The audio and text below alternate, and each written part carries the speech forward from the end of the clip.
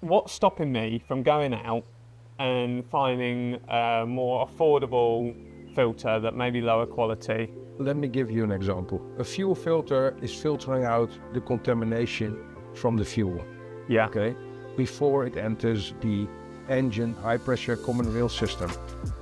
But with today's engines having also an after treatment system, during some conditions of the machine, it needed also to inject fuel in the after treatment system. And then it uses the same fuel that has gone through a filter, a fuel filter. If there is a special injector also injecting fuel towards the after treatment system, either that's the engine injector or an after treatment injector, also sometimes called a seventh injector. If that is damaged because contamination is not correctly filtered out from the fuel, then that injector that is injecting fuel towards that after treatment system is also damaged. So fuel is constantly spraying fuel in that after treatment system when it's not necessary. Then the after treatment system will heat up, maybe going to 800-900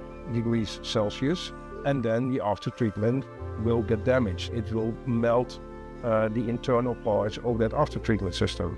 So genuine filters is very important for the equipment, not only for the engine, but also for the after treatment system. And an after treatment system can be even more expensive than a small engine. The price of a filter compared with an after treatment system, Yeah. better invest in Fleetguard filters.